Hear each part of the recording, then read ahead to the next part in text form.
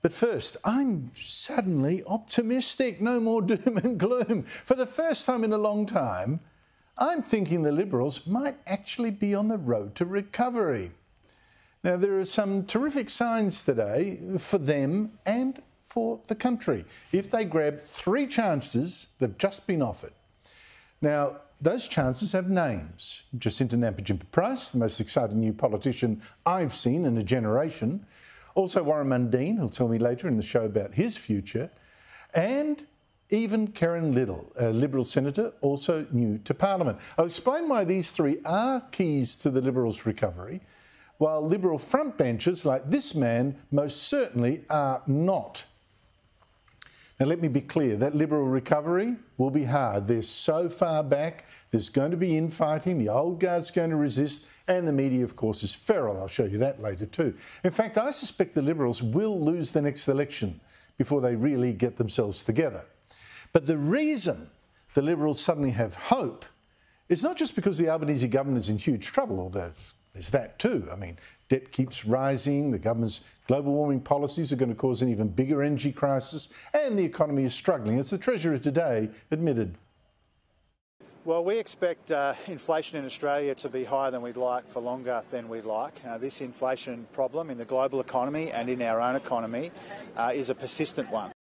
In fact, Australians are going to get poorer for at least a couple more years, with inflation up, interest rates rising, and rents rising too. As the Commonwealth Bank's chief economist said today, all of that, plus a slowdown later this year, means that any growth in real household disposable income, that's the money you can spend after the essentials, is collapsed and is now deeply negative. But the fact that Australians are suffering and Labor has no answers is terrible news. So that's not actually what makes me optimistic about the Liberals. I mean, it's good for them, but doesn't make me happy. The hope comes from the resignation this week of Julian Leeser as the opposition spokesman on Indigenous Australians. It's a spokesman who's been for the voice that the Liberals are actually against and should be against. Now, Leeser gone means his job is up for grabs. And here's the big change and the big chance, number 1 for the Liberals. There is now huge support for Leeser to be replaced by Jacinta Nampijimpa Price, as we reported for a few days now, even though she's with the Nationals rather than the Liberals. And it was great to see her out there today fighting for action for Aborigines, again with Peter Dutton, as if she is the anointed one. And certainly she has talked to Dutton about her future and knows she's the grassroots choice. And I'm very, very grateful that there is an incredible amount of support around the country in terms of the role. As I said again, it is up to the leadership with regard to that particular role. My focus is certainly what's going on the ground at the moment, certainly in my community and throughout the Northern Territory right now. Now, why Price is critical is that she's against the voice on principle, not just the details. Leeser wasn't. She's passionate and she's persuasive and she's compelling, and Leeser certainly wasn't any of that. And to be frank, she has Aboriginal background, and this is critical if the Liberals are going to fight against the voice. It's then harder for Labor and the Greens and the rest to keep sneering that only racists are against the voice.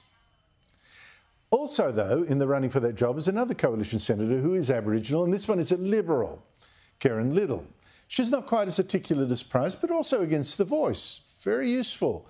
But Liddle can't really be made the shadow minister instead of Price, and proved it in a profile today, which said she'd wait until the parliamentary inquiry into the referendum before deciding how intensely she would campaign against the voice. The Liberals can't afford that kind of fence-sitting anymore. They really must now show the courage of their convictions, or they will be destroyed in this debate.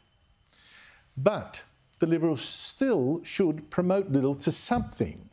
And that is opportunity number 2. I mean, Dutton can make space for Liddle by getting rid of passengers like Senator Simon Birmingham, the Liberals' Foreign Affairs spokesman, who's of the left, has got no cut-through, and he is for the voice. He even refuses to help the Liberals fight it. Will you follow suit and quit the front bench over the voice? That's not my intention, Kerrynne. Yeah, so he just wants to stay there, not fight, just to earn his salary and not do the hard work. Well, not good enough. Another Liberal senator, Alex Antic, was right yesterday to say Birmingham must go to make way for a fighter. We've had a party room meeting. The party room position is clear. The position is that we are dismissing this, that we're voting no. The party's position is to vote no. I think if that is to be Simon's position, then I really do think this makes his position as opposition leader in the Senate and a frontbencher fairly untenable. And the third big chance the Liberals have just been given, they're now looking for someone to replace the great Senator Jim Molan, who died a couple of months ago.